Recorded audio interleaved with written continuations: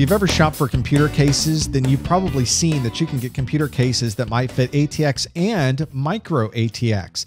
And as the name implies, micro ATX is the same idea as that ATX motherboard, but it's a little bit smaller. We shrunk it down just a little bit.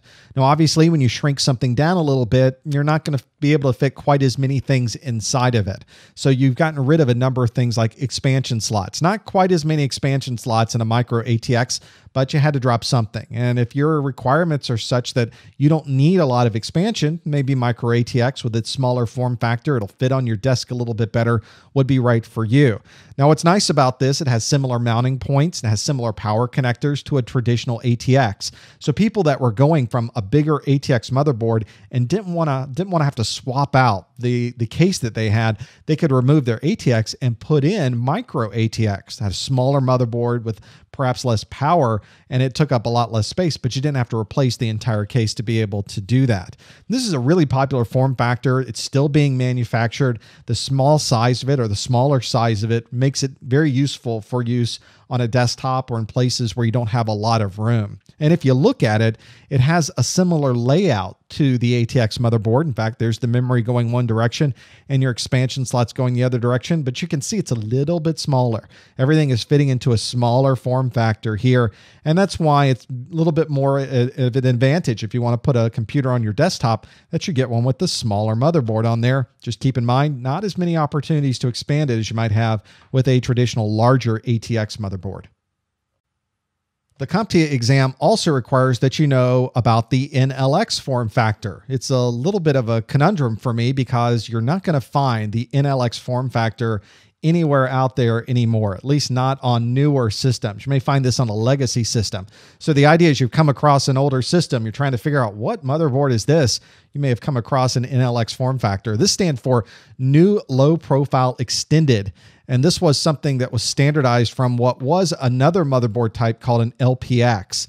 The idea behind the NLX form factor is that you had this accelerated graphics port, a very specialized graphics interface right on the system. This was about the time when we needed to have faster video. So you're talking about a Pentium 2, Pentium 3 timeframe. It's when the NLX motherboard was out. This also had really nice thermal characteristics. We were talking earlier about how the BTX motherboard allowed the air to flow very smoothly through here. The NLX form factor also allowed for air to flow through very smoothly. It was designed to that. We'll look at the motherboard in just a moment, and I'll show you how that works. It was also really designed to be very, very easy to maintain. You could replace the entire motherboard without taking out any of your expansion slots, without having to unscrew anything. You could simply pop the motherboard out and pop a new one back in, and you are back up and running again. So the idea is, especially in corporate environments where time is money, this became very useful. You could just pop it out and pop it back in. The challenge, though, is that it didn't really catch on. It was very specialized. It was, I think, an Intel type platform, or the ones that I'd seen were Intel-based NLX motherboards. In the end, it's something that you don't find anymore on newer systems. The ideas were good, just wasn't very practical. The ATX motherboard took off. And once you have something like that that's very standardized, it's hard to fit another type of format in there. But what you'll find is this is an NLX motherboard that I actually had sitting around that I blew the dust off of, and I pulled it out of its case so you could see this. All of your expansion slots are up here on this daughter board, on this riser card.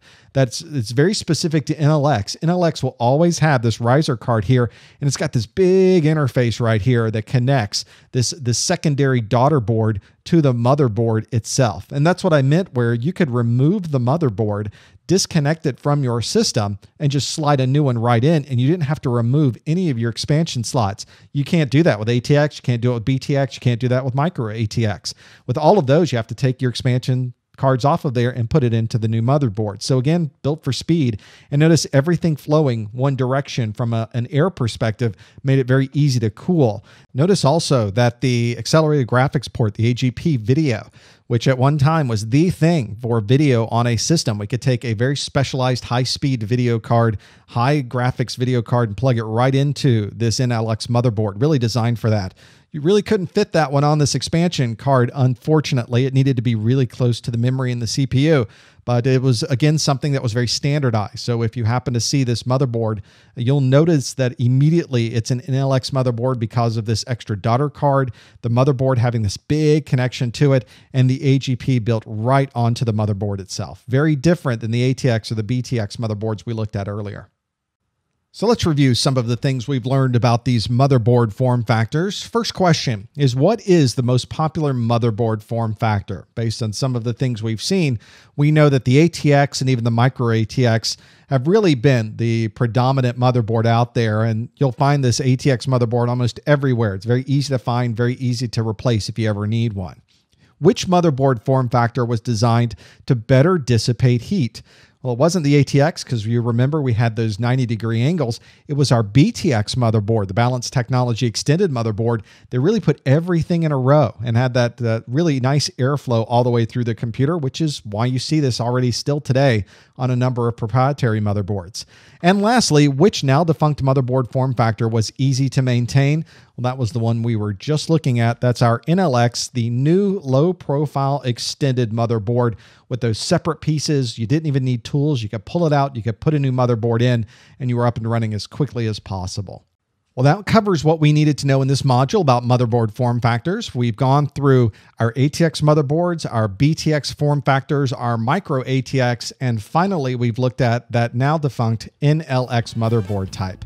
If you'd like to go through any of our free A+ videos, you'd like to participate in our message board, send me an email or much more, you can visit our website at freeaplus.com.